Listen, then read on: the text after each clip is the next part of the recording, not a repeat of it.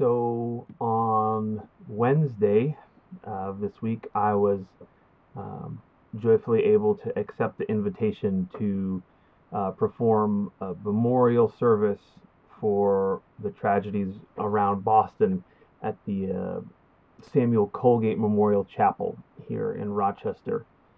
Um, and I was able there to include little wee bit of a sermon.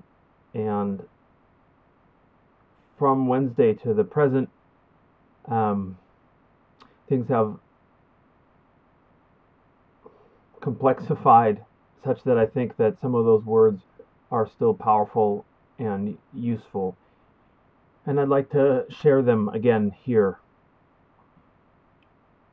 It's incredibly important to me to have us all remember in times of darkness and um, pain and tragedy to remember that God is at work, calling us all forth into a greater sense of justice and of reconciling one to another.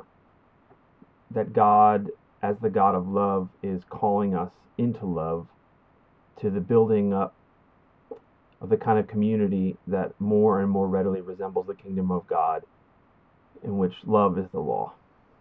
And so, for all of you grieving folks and anxious hearts, um, maybe there's some small measure of comfort in these words.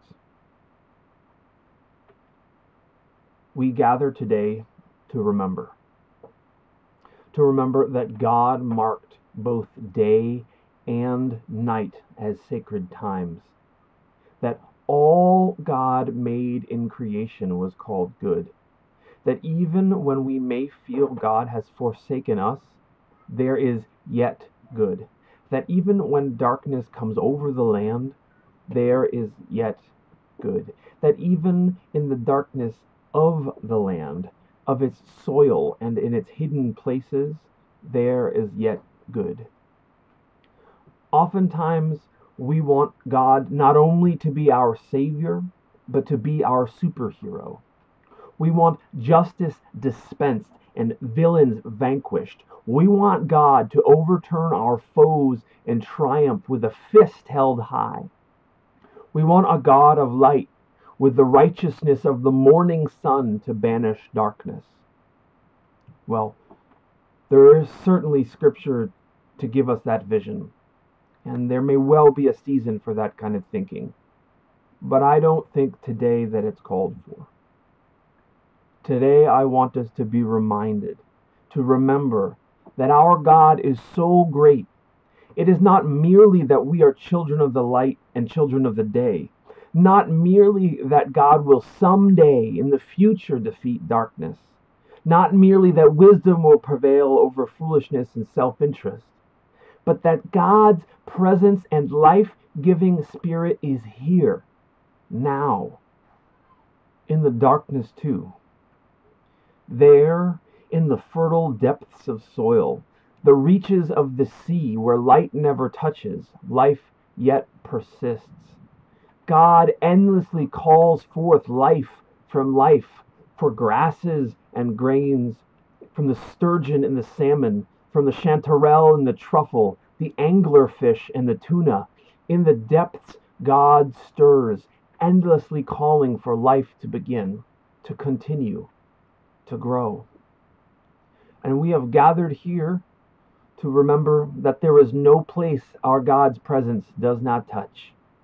Yes, in the piercing blue of a spring sky, and yes, in the fields waiting to be furrowed. Yes, in the vastness of the stars, and yes, in these stones, in this place, in your hearts and our tears. Yes, in the light, and yes, in the darkness. There are many places where fear resides, and God is there too, finding the cracks and spaces where love can come to live. Recently, our brothers and sisters in Boston have been plunged into terror, and many of us have gone along with them. hearing the media, listening for our friends. And so we too have been plunged into anxiety. And yet God is there with us, comforting, consoling, and calling forth life from life. Let us not forget. Let us remember. And let us not be so bold to think that our God can live only in the light.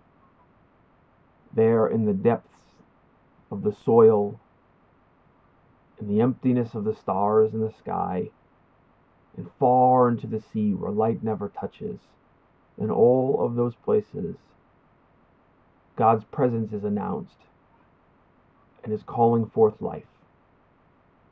Always life, love, and life.